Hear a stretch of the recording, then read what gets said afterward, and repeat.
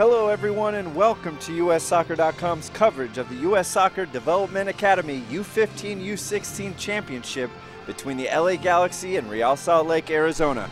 From the StubHub Center in Carson, California, I'm Troy Barty. And what a matchup we have this evening as two of the top U-15 U-16 academies in the country square off for the national championship. And we're underway here at the StubHub Center. And low ball into the box, dangerous ball, cleared away by RSL. Carranza doing a good job.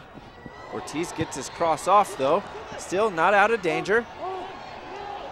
Vera, top of the box, plays it back out. Galaxy sensing blood here. Left-footed cross off the post, and it looks like it's Dylan Smith. As you can see, he's headed straight for the sideline. Off the post, right for Smith, who makes no mistake about it. Not the case here as Waldrip looks for Doughty, takes a left-shotted box right at Snedden, and easy work. And it comes back out to Zubak. Takes the right-footed shot. Good idea.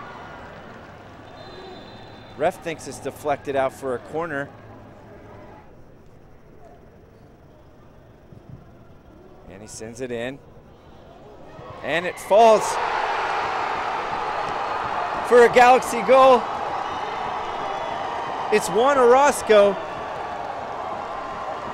sitting basically top of the box unmarked in the 51st minute. The LA Galaxy double their lead here in the U-15 U-16 championship.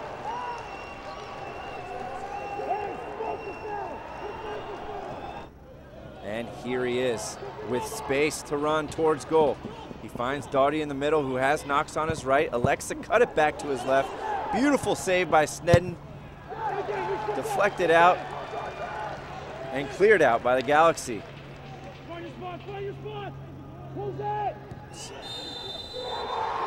And there's the final whistle. The LA Galaxy are the U-15 U-16 U.S. Soccer Development Academy National Champions of 2013-2014.